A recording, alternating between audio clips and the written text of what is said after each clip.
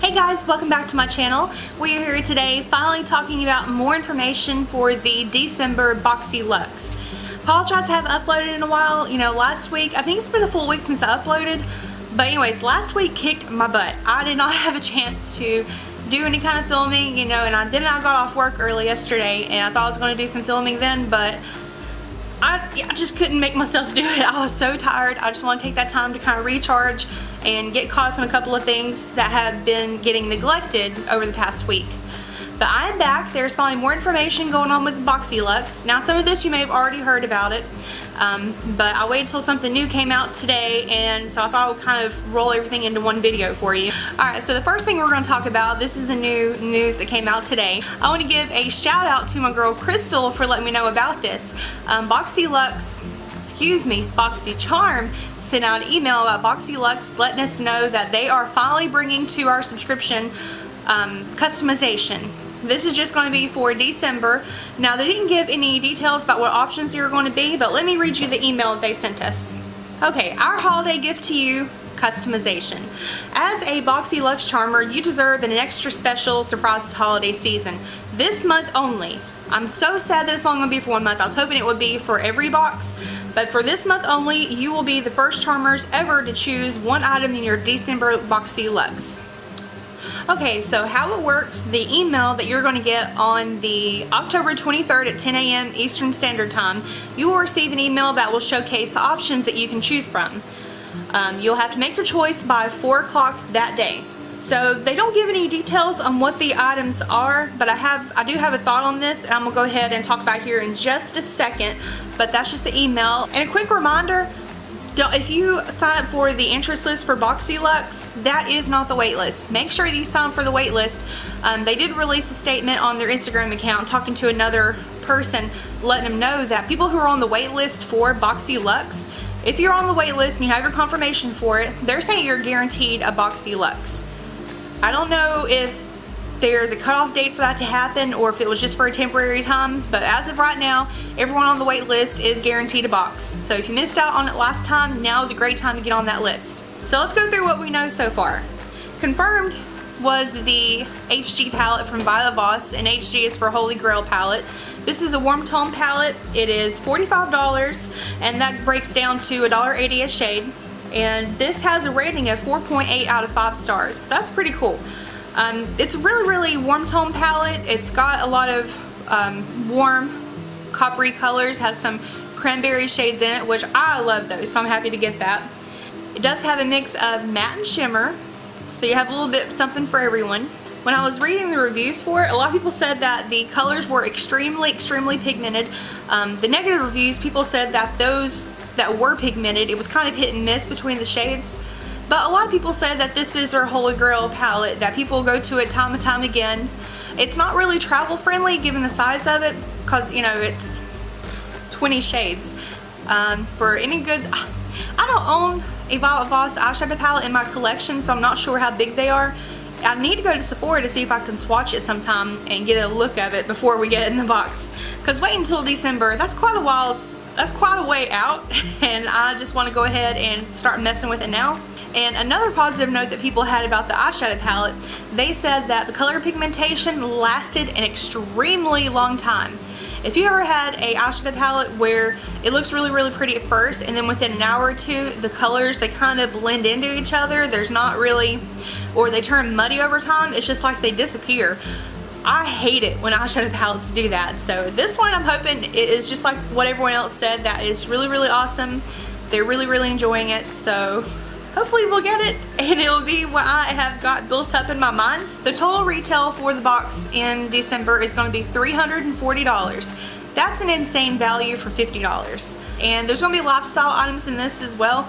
They haven't given us any ideas of what it's going to be, because, you know, Joe likes to go on every so often and talk about, or he likes to go on there every so often and show different items. Like he showed himself wearing the headband that turned out to be the lifestyle item that was in the last BoxyLuxe box. So we'll need to keep an eye out for any tips, any sneak peeks out there.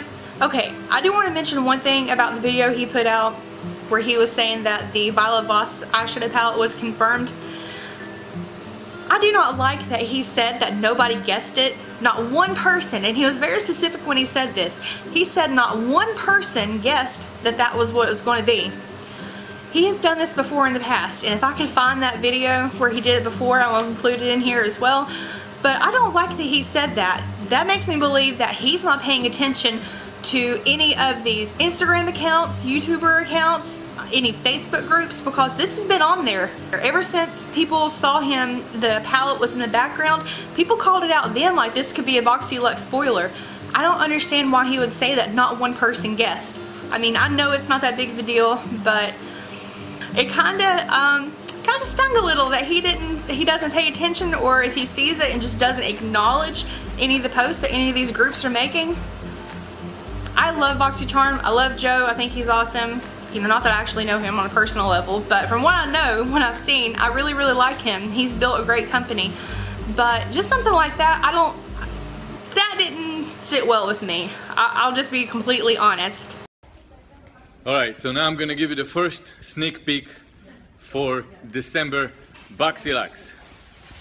Now, I was actually waiting to give you that sneak peek for a long time, but my team told me not to, and now, finally it is. There you go, guys. I am showing you right now the Violet Voss eyeshadow palette. That's gonna be on the BoxyLuxe for September. It's surprising that none of you caught on it. It was behind me in one of the videos, and not one of you. So, alright, now I'm gonna go and have Lourdes showing you how to swatch. Oh, well, she's gonna swatch it. Charmers, I'm going to confirm the sneak peek, which surprisingly no one caught on the fact that when I did my IG stories, I was actually sneak peeking those two items. One is the Tarte Ready Set Radiant. It's a body mist. And the second one is the Fuego palette by Crown. And let me try and open this with one arm. Here it is. Okay, so talking about the customization, I want to bring up two other things. Whenever he was showing the video confirming the Violet Voss eyeshadow palette, he had a couple other items on the desk. He had a flat iron, which that one, I don't know for sure which one it is. I've seen several people say, and I'm sorry if I'm spitting everywhere, I have seen several people say that it is the Eva NYC flat iron for them. It retails for $30. And then beside it, he had a set of Luxe brushes. I am a brushaholic. I love brushes. Send me all the brushes you want. They haven't confirmed that those brushes are in the set yet, but I went ahead and looked up the details for it. This set, I went onto the Luxe Brushes site. I couldn't find this specific set, but it is available at Nordstrom. Retails for $65. You're going to get 8 brushes, and it's going to come with the 160 brush. That is a lip brush, and I don't have anything like that in my collection. Then we have the 201.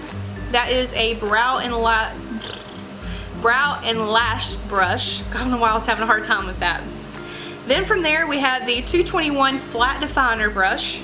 Okay, now I have several brushes from that collection, and I do have 4 of them that are in that set. The definer brush is this right here, and this is the small one. We got a set of 4 of these. Like, these are the little travel brushes, and then compared to the regular size, compared to the regular size. So this one was the definer brush. We have the 213 eyeshadow brush, and I think I've got that one too. Yeah, the 213. This one is really, really good for packing on the color on the lid. And then next we have a 229 tapered blending brush. I don't think I have that. Yes, I do. Okay, this is the full size that I have. Tapered blending. This one is really densely packed. It's really good for blending out your eyeshadow. But if you've got something, like if you're just trying to blend a couple of colors together, this one's really, really good. If it had less bristles in it, it would be good for like blowing it out, you know, diffusing the color. But this is just really good for marrying your shades together. Then we have the 522 tapered highlighter brush. I have that one as well. This one is one of my favorites. Whenever it comes to highlighting brushes, I don't really like the fan brushes that much. I'd much rather prefer a style like this so that I can get more precise where I want to place that highlight. So this one I really, really like. And I think those are the only ones that I had. Okay, and from there we have the 532 round top brush. That one was really good for buffing out your contour or using your foundation. That one I'm actually really excited to get. And the last one is a 680 precision brush. That one's more for your contour shades, blending those out. So that's a really, really good value. If you don't have anything from the Rose Gold collection, this is a really good start. I have said it before and I'll say it again. My goal is to get every single brush in that collection. And I've got several. I've got a good start to it. The only ones that I really don't get much use out of are these short ones because they tend to fall down to the bottom of my brushes compared to these. But these, if you're traveling, stuff like that, these are perfect. You can just take these with you and that's it for your eyes and you're good. You're set. Alright, so my thoughts on the customization. Because they haven't confirmed anything yet, I kind of wonder if, since he included those in that shot, what if we're going to be getting either the choice of one or the other between those two? Either the flat iron or the brush set? I hope that's not the case because if it comes down to choosing those two, I'm definitely going to go with the brushes. A flat iron, I would love to have a travel size flat iron. It would just make it easier. And I could keep that one here at Devin's office so I'm not having to take mine back and forth between the office and home. So I mean, I would like that too. I would just prefer the brushes. I can live without that flat iron. I don't do a lot of heat styling to my hair, so I'm okay if that one just doesn't come into my collection. It can just stay out, just bring more brushes. I'm okay with that. Now, I've had several people comment in the last few videos when we were talking about brushes that they're brushaholics too. Bring on more brushes, that's what everyone is saying. And one girl said that one of her friends had 75 eyeshadow brushes. Or, she may not have said eyeshadow brushes, but she had 75 brushes. Like, here are my Luxe brushes, and you can see there's a handful. I have got 2 containers. These are all my blending brushes, my eyeshadow brushes. These are more of my random brushes, more detailed things like that. These are my face brushes. I have quite a few. And these are kind of my random assortment brushes. And I want to say a really, really quick shout out to one of my subscribers. She sent this one to me. You know who you are. I hope you're watching this. She sent this to me and it's from Real Techniques. This brush is almost too pretty to use. It's the only reason why I haven't touched it yet. Like, all my brushes, they need a good washing after I film this video. A lot of them are dirty, but this has just a bunch of random things in there. And the Alamar brushes and brushes I got from FabFitFun, they're in here. I'm going to count how many brushes I have. I will be right back. And just for fun, guys, I would love it if you counted your brushes and commented down below how many you have. I want to see. You know, whoever has the most brushes, I don't want someone to get bragging rights. This is too cool. Or on the other side, if you only have just a few select brushes, those must be your holy grails. Comment down below what you have. That way I can know what I need to add to my collection. Because if they're your favorites, it's more than likely they're my favorites too. Or will be my favorites when I get them. Alright, and I will be right back. Okay, so I'm back. I have counted all of my brushes that I have in my collection, not including what might be in eyeshadow palettes, things like that, because I know the ABH palettes come with brushes, and a couple of others that I think I have that have brushes. I'm not sure. The grand total that I have so far is 109 brushes. I had 108, but I remember at the last second that I got a new brush in my Ipsy bag. Oh, by the way, I got my first Ipsy bag. This is for the month of October, and I actually like the bag that came with and the design on this. I thought it was pretty cute, and I had a lot of different subscription boxes coming this month, which I really appreciate it because my birthday is this month, so it's kind of my little birthday gift to myself. And I wanted to let you know too, because a lot of people have questions about what kind of makeup I'm wearing in my videos, and I wanted to let you know that I actually use items from my Ipsy bag to do today's look. I used the Makeup Forever Ultra HD foundation, the Invisible Cover Foundation, and it was just a decent size sample that I got in here, and it's the shade, I do not know, Y225. I hate that they don't give names to their shades, they're just codes. But anyways, that's a good size sample. It's a little bit too dark for my skin tone because I'm a very pale person, but I made it work and actually really liked it. And I got a Naked Cosmetics pigment, and it's a super gold shadow that I used for the cut crease look that I did today. And I used my ColourPop You Had Me at Hello eyeshadow palette to finish off the rest of the color, or to finish off the rest of the eye look. But this actually packed quite a punch. I was surprised. And I've had this makeup on for several hours, and we've actually went out to eat with it. And I mentioned that because for my lips today, I am wearing, this is one of my favorite drugstore liquid lipsticks. This is the Maybelline Superstay Matte Ink. And like, I've got several colors in this. The one that I'm wearing right now is Loyalist, and then I have Poet and Creator. You can get a good shot, a good picture of them. Now I know these two shades are really similar, but it just depends. I saw Poet, I saw this recommended by a couple other YouTubers, this really pretty shade, but I want something a little bit lighter in case I didn't like it. And then this purple, it just seemed like something that would make me want to create a interesting look, something a little bit outside my comfort zone. But these are really awesome. I haven't touched up anything except my lip gloss that I have from ColourPop from the Makeup Shayla collection. I have that on, and I have some powder. I had to touch up my powder when I came back from lunch. But other than that, that was it. If you want a good drugstore liquid lipstick that lasts all day long, like, I've accidentally kept this stuff on my face and slept in it. Don't recommend it, by the way, but I have done it. And this was still going strong on my lips. I had to scrub to get this off. Now I do want to say that's probably a bad thing that I had to scrub to get this off, but if you're looking for something that's going to last all day long, this is it. I will say, do not try to layer this up too much because it kind of turns gummy on the lips. It gets a weird texture to it that makes it kind of, I don't like my lipstick or any of my lip products to be super sticky. This one, it's a different level of stickiness. Like, it's almost like a slime. That may be a bad way to describe it, but just keep it one coat. I don't know, I actually haven't had a chance to try this one yet, so I don't know how the pigment is going to do, but I know as far as these two go, one coat and you're good.